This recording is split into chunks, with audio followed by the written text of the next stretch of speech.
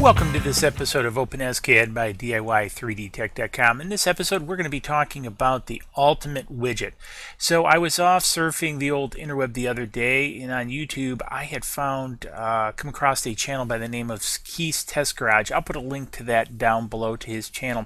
And one of the things he came out with in his latest video was taking a dado blade on his table saw and notching out some plywood to for bit storage. And I thought this was a really neat concept, something I could translate very easily into Open-SCAD and 3D print a very similar concept. And then I also got thinking, why limit this to just bits?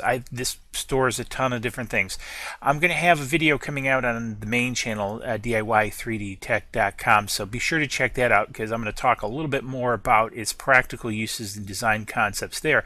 But here today, I'm just going to really focus on some of the stuff with regards to the code and how I set this piece up. So originally when I started this out, it was really just as a bit holder, and so I defined my first variable as being the bit size. And so you see here I have it set for a 6mm bit. Now, one of the things I added is a reduced diameter. The reason I added this is to compensate for plastic contraction, because one of the pieces, keep in mind, the bit or whatever you're going to stick in here will fit inside these grooves, and typically one of the things you get is plastic contraction.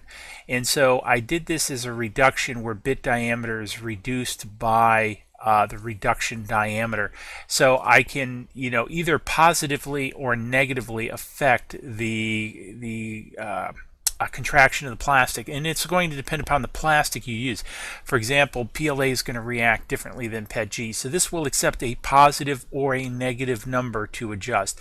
So here I found adjusting back by 0.5 helps kind of fit the plastic, which I used PETG better. So anyways, take it as you will, but an interesting little concept to add is a plastic modifier.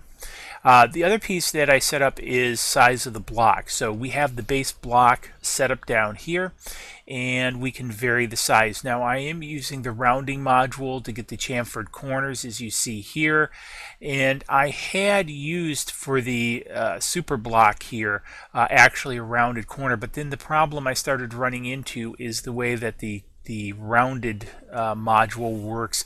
It starts creating kind of funky rounded corners. So I switched back for the super block to just a cube function with 90-degree angles. So kind of give you a little logic on the background.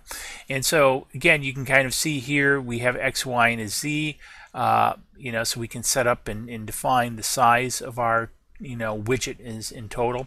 Now the other piece we have is the lip.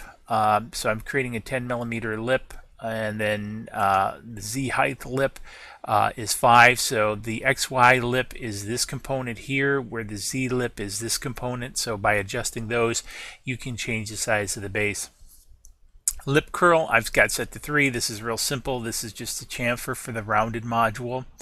And then XY adjust. These are my fudge factors because one of the pieces that I did with this is because the slot shape, I would call it semi-irregular. I know a lot of people are going to probably pick on me because you're saying, hey, wait a minute, Mr. DIY3DTech.com. You're defining bit size above, and you also have a reduced diameter. But it gets kind of wanky a little bit trying to center non-holes in this. And when I say non-holes, if we go down here and look at, I'm having to use the rounded sorry, not that rounded function. In my for loops, I'm using the round function to round off the numbers, because what's going to happen is if I have an odd size to distance of the supercube up here, then it's not going to match. So I use these cheats to kind of XY coordinate them.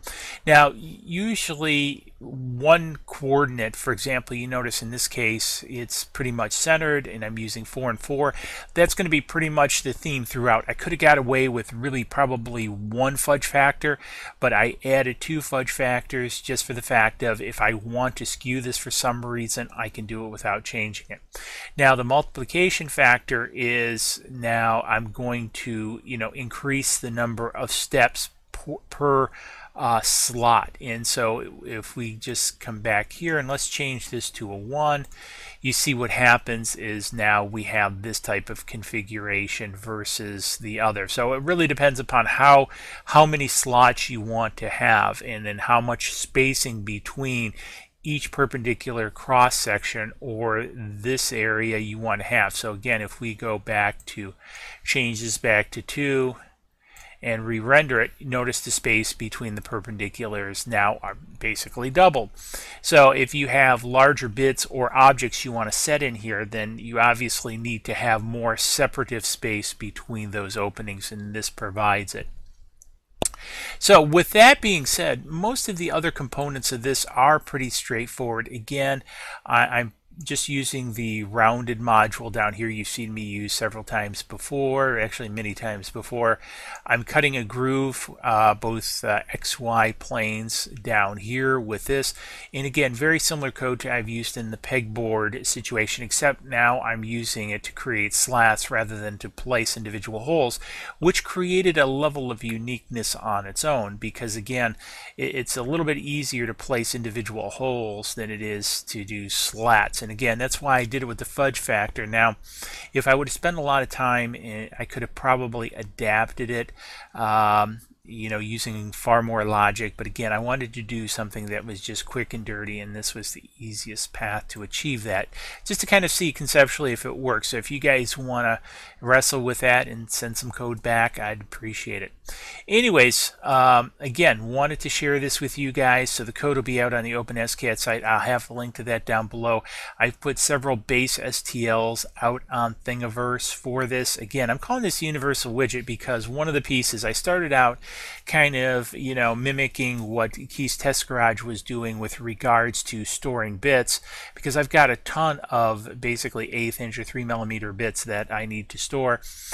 But I got thinking, I created a couple of these smaller 30 by 30 cubes and had them on my desk, and just by proxy I started placing different things in them, like memory cards, pieces of paper, and I got thinking, hey, why the heck limit this just to bits? These are kind of cute little gimmicky things. So feel free to let your mind wander with what you can stick in them. So anyways, hopefully you found this video interesting. If you did, give it a big thumbs up. Don't forget, subscribe. I put out regular content, at least semi-regular, here on the Open-SCAD channel.